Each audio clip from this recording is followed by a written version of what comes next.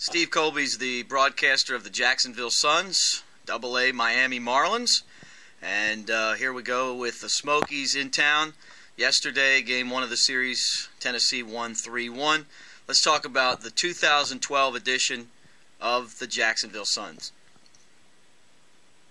Well, right now the Jacksonville Suns trying to be a better team at home than they were in the first half of the year. This team won just 14 games in the first half of the season, second fewest home wins of any team in the Southern League back in the first 70 games of the year. So they want to be more consistent here at the baseball grounds of Jacksonville. Their play on the road has been pretty amazing. They won 7 of their first 10 road games back in the first half, and overall ended up with 19 wins, and only 2 teams in the league in the South Division had 20 victories in the first half of the year. So Jacksonville has been a bit inconsistent with their home play compared to the road play, but you take a look at the 4 All-Stars, Kyle Skipworth, Jake Smolinski, Evan Reed, and A.J. Ramos. Smolinski with his first home run earlier in this series against the Smokies. And for Kyle Skipworth, the power numbers there, the average has been steadily rising since the beginning of the year. And 2 closers, perhaps the most 2 dominant closers on one team in the league, with A.J. Ramos and Evan Reed combining for 15 saves and a record of 6-1 combined. So this team is trying to get it together and get themselves back in the playoffs in the hunt for their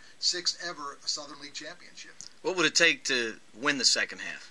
Well, I think right now what this team needs to do is put their pitching together with their hitting. At times when the pitching has been there, and we've seen a guy like Jose Alvarez lose 1-0 in a game where he deserved a better fate, and guys like Brian Evans, who could have a record of 7-1 or 8-1 so far on the season, a guy like Brian Evans who has steadily improved with his walks, not allowing as many walks now as he did in recent games back earlier in the year, and when the hitting has been there, the pitching maybe hasn't. So this team has been shut out 7 times, but they have 7 shutouts on the other side, so they're just trying to put it together at the same time.